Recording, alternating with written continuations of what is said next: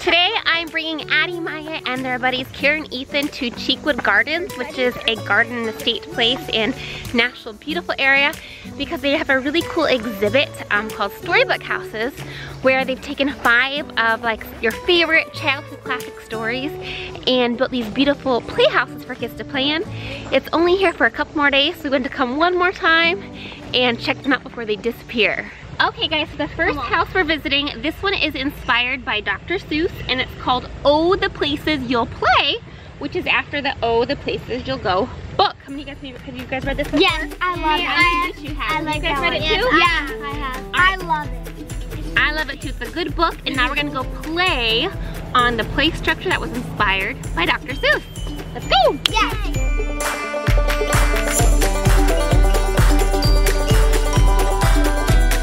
When I think of Dr. Seuss, I think whimsical, I think colorful, wild, playful, and just full of fun. And I think this Storybook house does a great job of captivating all the elements that make Dr. Seuss, Dr. Seuss.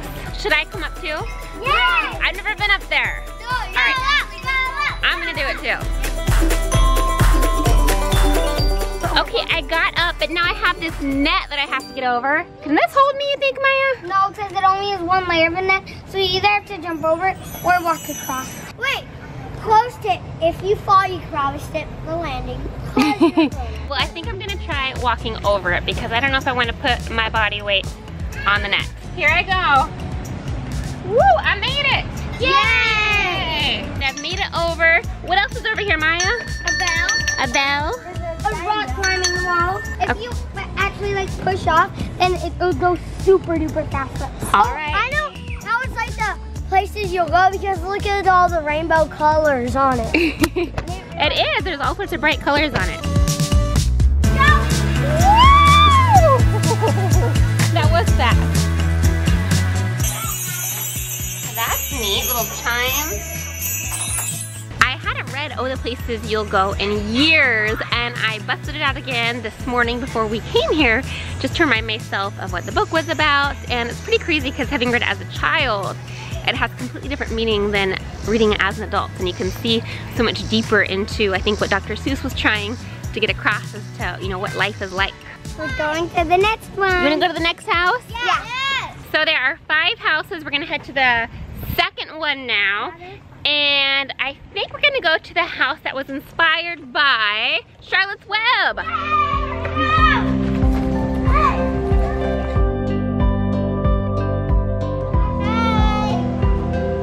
This house was inspired by Garth Williams, who is the illustrator for Charlotte's Web, who has, I know we've all seen the movie Charlotte's Web, right? Yeah. Yes. Addie, you're currently reading the book. What do you think of it so far? Good. You like it? What do you like best about it? That Charlotte tries to save Wilbur. It's one of my favorite books from childhood. Have you read it, Kira? Yes. So what did you think of it? It was good, but it was sad in the end. It is sad in the end. It's very true, but still a really good story. Yeah, it is. All right, should we go check out the playhouse now? Yeah. Read it, guys. I suggest you read it. It's a good book. One of my favorites. Do you remember, Kira, any of the words that Charlotte spelled in the web? Terrific. Terrific was one of them. Fantastic. Fantastic. It sounded like best pig or something. Outstanding, I think. I think it was like you're some pig. You're some pig. Yes, some pig. The one I think I remember was radiant. Wasn't that one of the words they spelled? Radiant. Yes, it was.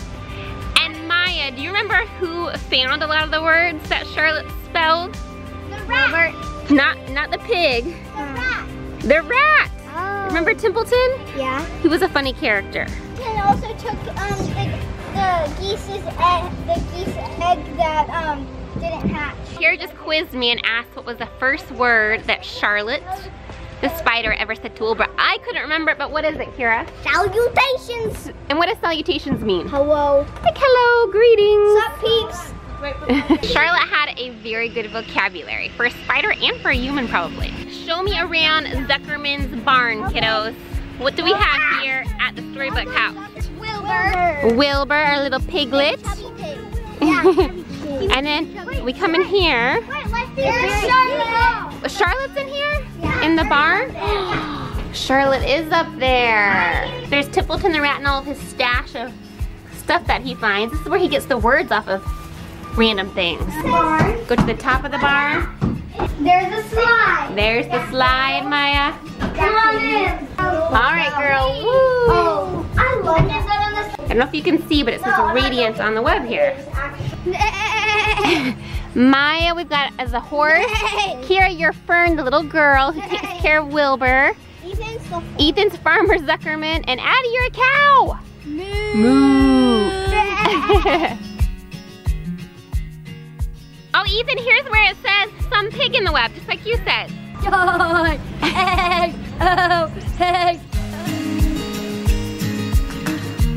We're at house number 3, and this one is inspired by Maurice Sendak, Where the Wild Things Are. Who's read this story? Me. Not me. You haven't read it, Addie? Yeah, We're gonna have to read it tonight then, because it's a really fun book. It's definitely a classic. Yeah. Are you guys on top of the wild thing? Yes. I don't know if we're supposed to be on top of the wild thing. I think we're supposed to be inside the wild thing. Whoa. You guys be careful up there. We are the wild thing. I think I would agree with that. They said they are the wild things. I think you guys are 100% wild things right now.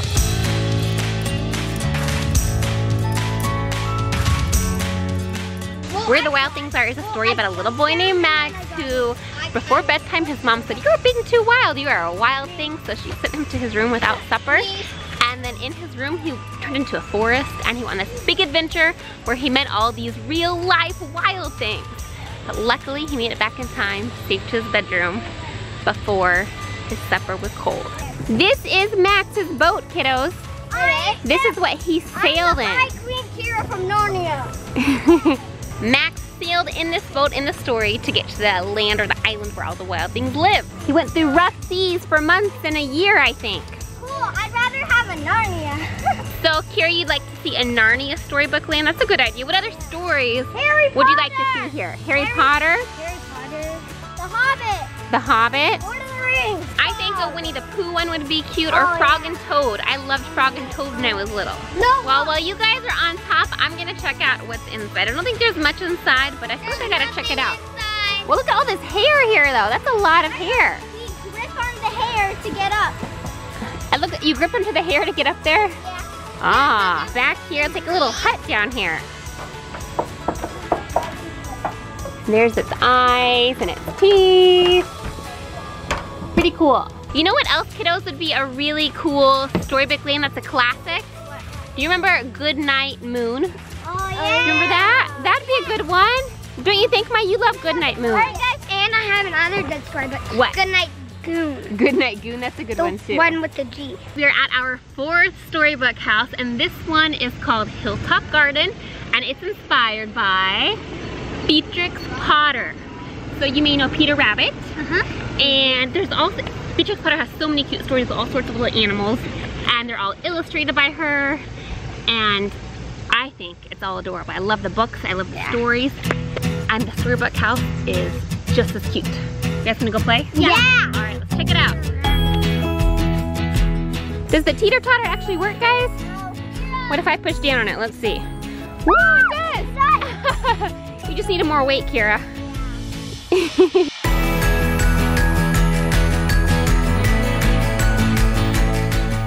This looks like the place where Peter Rabbit would run to hide when he got caught in, I think it was Mr. McGregor's garden, if I remember the name. Is that right, Mr. McGregor's garden? So you have to run away really quickly before he got in trouble.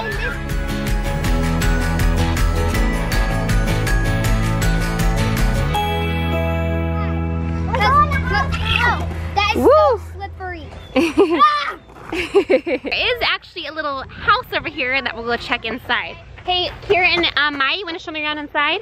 Yeah. Rocking chairs over here. It's a teeny tiny house. Hey, look, they have Peter Rabbit. Oh, how cool. They have the books over here. So this must be the stove. A sink. What's over here? Oh, there's the vegetables that you can harvest. And there's just a little area. Here's Peter Rabbit right here. See, he's sneaking into the garden where he shouldn't be. A place for letters. Oh, there's actual letters in there, it looks like. I wonder how you get them out. You don't. If you haven't read any of the Beatrix Potter books, I encourage you to. They are really cute and darling and just simple and beautiful stories.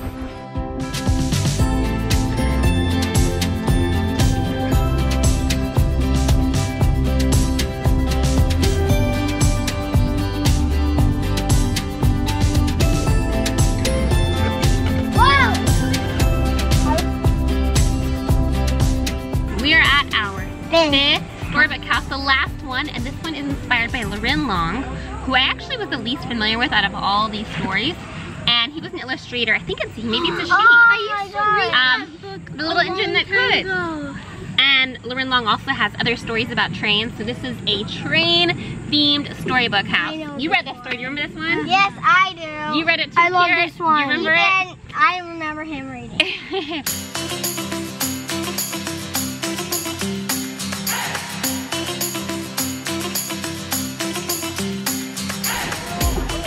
Here's the train, and then way down here is where the slide lets out. Oh, guys, I see the time. Our train is boarding. Addie, hurry up. We don't want to get... Come on, don't miss the train is boarding. Hurry! 2, 1, go. Oh, there's Maya! And Ethan! And Addie! Let's go to And Kira! And on the other side of our Storybook house over here, there's actually a whole train permanent feature that's always here. So we're gonna go take a quick look at this. Pretty cool. Where's the trains? Where are they? Where's the ferry here? Where are the trains? Over there. Look.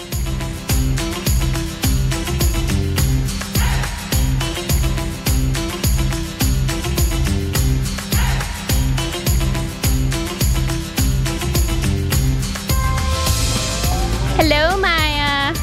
Hi. Addie, who's here? I see hands. Oh, there's Kira. Here's me. There's Maya. Choo-choo. Choo-choo. Choo-choo. We've seen all 5 Storybook houses now. Which one was everybody's favorite? I know what my favorite was. Train one. You like the train the best, Kira? Yep. Let's see what Kira says. Train one. The train one too, Addie? I liked the little monster one. Yeah, the monster one was Where the wild things are. And mine, what about you? Where the wild things are. Really, mine was Charlotte's Web. That was my favorite. Yeah, I kind of I thought they'd say Charlotte's Charlotte's Web, Web. Your answer surprised me. But this What's your one's favorite book out of all the books you've read? Charlotte's Web. Charlotte's Web. The train one. What The about you, monster one. Where the Wild Things Are. That's a good book.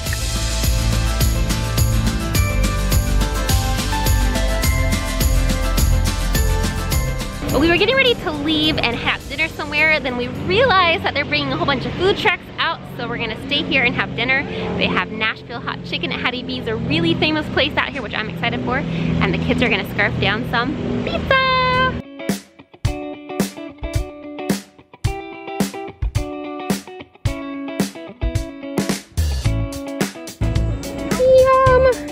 Well, this afternoon has been fun. We had a great time seeing the Storybook houses one more time before they disappear forever. You guys have fun? Yeah. What do we tell everybody? What do we say? XOXO. Make sure to subscribe. Make it great. Tic-tac-toe. And let's get 1,000 billion trillion billion mew. Oh, what else, Kira? Read all the books. Read some books tonight, exactly.